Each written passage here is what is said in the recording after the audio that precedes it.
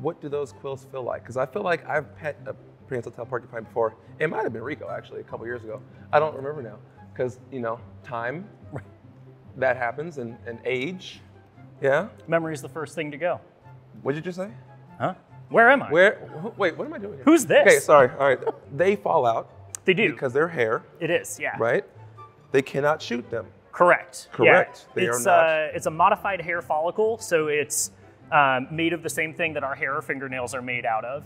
He does have the ability to raise and lower them, but he has no way to eject them. You said it's made of the same thing as our fingernails and hair. And for the people out there watching, hopefully you guys remember I've said this word multiple times on the channel, on the page. It's corn. Leave the jokes to me. No, I'm just kidding. It's made out of keratin.